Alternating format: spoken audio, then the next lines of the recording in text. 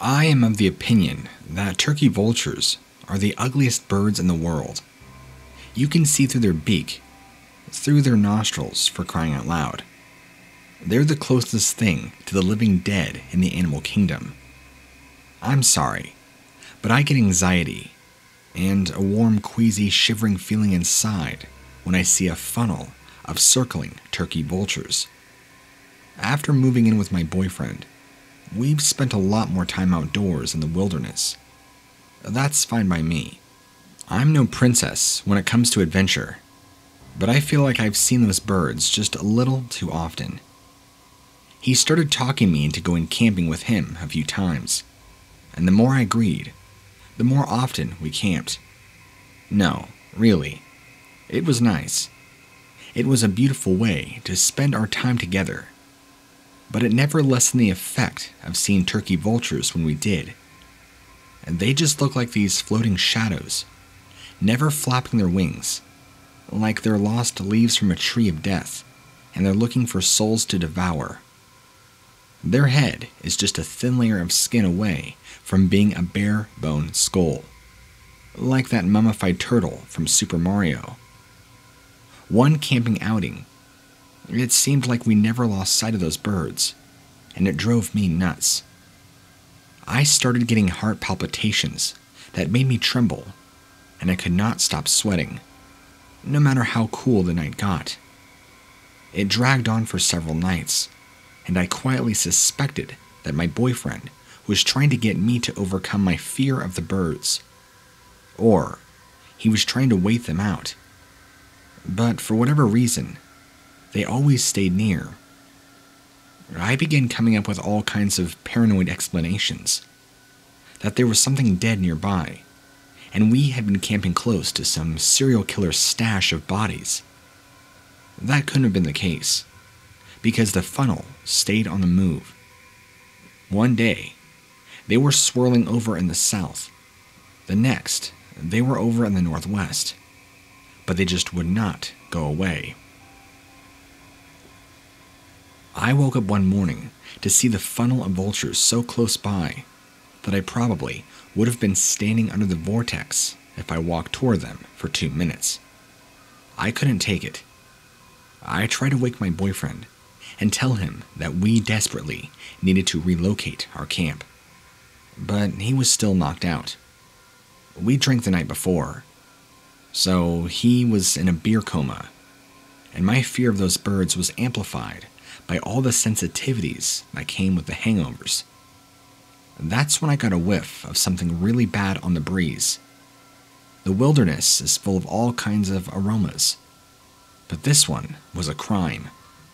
It had to have been the smell of death, but I wondered what could have died nearby and progressed to such a state of stench in such a short amount of time. We surely would have noticed something that profoundly dead the day before. A wild thought entered my mind, and I had to brush it off. The idea that whatever had died was still moving around, and it came near to us since the day prior. I had to put my mind at ease that there were no human bodies left out to bloat in the heat, and that there were certainly nothing dead walking around. That decision was the single worst thing I could have done that day, and I still don't think I've recovered from the aftermath. I followed the ghastly smell away from our camp to where the funnel of buzzards was centered, a plain filled with large rocks. It wouldn't be a stretch of the imagination to say that the rocks resembled monoliths that were eroded down to such simple forms that they looked like they were all but natural formations. The longer I looked at them, the longer I wondered if they had indeed been made by humans. These were places of Arizona that held history, spanning decades and centuries, that never made it into any kind of record. It was perfectly possible that I was approaching grounds that were once upon a time sacred, and the stories of the land were written only in the pages of the hearts of the people that told those stories.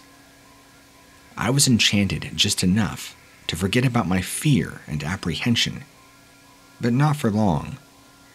I saw movement that my brain wanted to interpret as the trembling of a dried brush in the wind. I looked a few seconds too long to see that the movement belonged to a bony, withered hand. Or was it a paw? It was attached to something that had no business being human. It lay on its side, stretched out, perhaps sleeping. Every last bone was exposed, save for a few strips of cured, dried-out flesh that resembled autumn corn husks. Tendons stretched and contracted like morbid strings, allowing the monstrosity movement. It was moving in its sleep like a cat or a dog would. It raised its head toward me, as if awakening. It had to have been some sort of horse's skull, but it was crowned with 2 sets of antlers. Flies I could visibly see darting in and out of the eye sockets and ribs, sounding like a violin soundtrack to a horror movie. The thing stood up, and it towered over me by nearly 3 feet. Its movements sounds of skin crumpling like dried paper. Hollow, light clattering of bones without any extra mass growing on them. I don't know why this was the most frightening part, but there were trinkets and charms in the antlers, suspended by short lengths of strips of leather. When it stood, 50 other dead things like it also stood up, all around me. They once were hidden, but now visible. The vultures overhead seemed to be hovering lower and lower, wanting to strike at the dead things, but too afraid since they were still moving. I knew how they felt. I ran back to the camp and wakened my boyfriend. I babbled breathlessly about what had just happened and what I saw.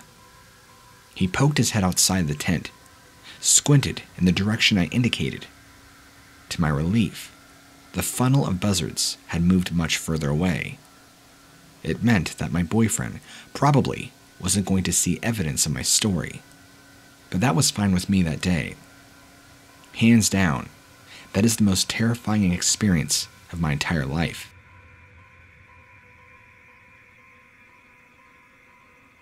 I was out for a drive one evening, just to clear my head from a rough day in the office, when I saw something that was really weird, and I wish to God that I had taken a photo, as it doesn't even seem possible.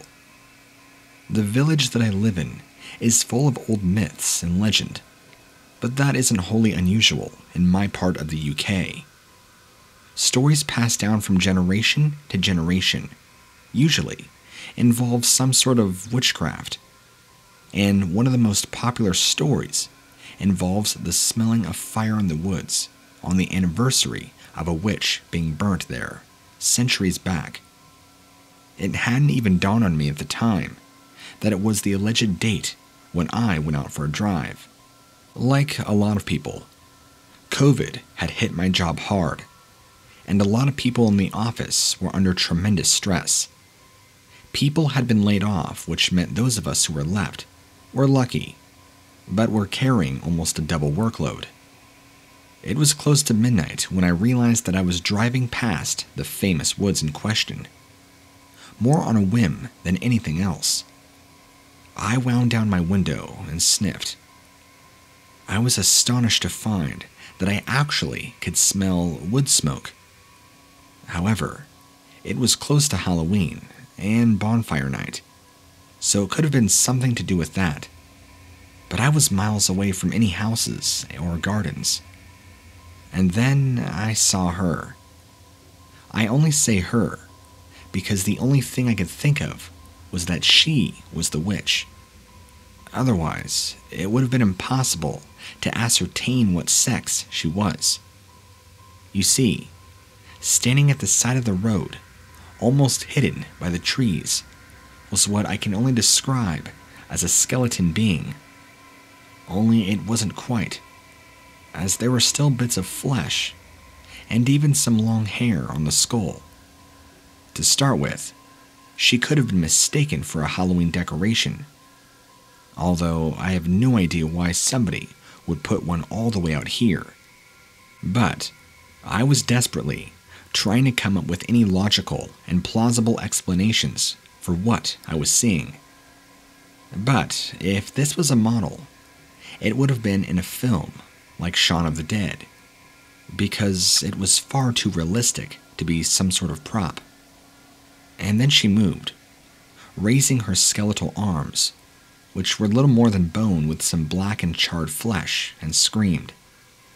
That was it. I was gone. The smell of the burning wood, which is usually pleasant and evoke thoughts of sitting with a beer in front of an open fire in the pub, was replaced by the carnal stench of barbecue and burning hair. I gagged and wound the window up, ramming my foot on the gas.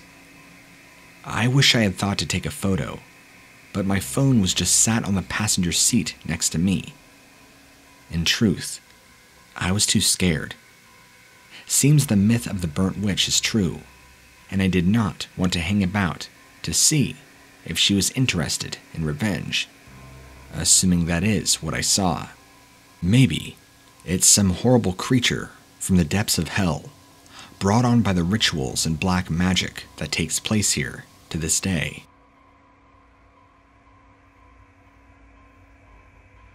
I live on a ranch, and we'd been having some problems with coyotes. So, I'd set some traps along the edge of the property line. One morning, I came down real early, and the horses had been kicking up a storm. I knew there must be something out in those traps, so I grabbed my gun and headed on down just to see what we had caught. As I got closer, I could see whatever it was didn't look right. It was more or less a bunch of skin and bones curled up on the floor, and there wasn't much skin. It also appeared to be moaning, not whining or even panting, but groaning. I didn't get any closer, and just stood wondering what in the damnation it was. When it uncurled itself, it looked up at me, and I did the only thing I could think of and unloaded my gun right into it. Didn't make a scrap of difference, though. The bullets either bounced off the bones or passed right through it. Once I was out, it looked up at me again, and what was left of its face, all I could see was two glowing white eyes. But there was something very ominous about the light emanating from this thing's skull. Like it was evil. It seemed to grow as it stood, and before I knew it, there was a full-sized person's skeleton with flaps of skin and hair covering small bits of it, and its eyes. If this thing had once been human, it was now all deformed, and despite being stood up, the spine was curved, and one arm hung much lower than the other. It was like the hunchback of Notre Dame, but the only other thing I could. I stood up real tall, and shouted as loud as I could, "Get away from me." I don't think for 1 second that thing was the least bit afraid of me, but it didn't seem to like the fact that I wasn't standing there shaking. It turned and walked back into the woods, and I couldn't quite believe how fast it moved. It disappeared, and so I examined the trap. It hadn't even been set off, which meant it was just lying there, waiting, as if on purpose. I don't know what that thing was, or what it wanted, but it didn't like me showing that I wasn't scared.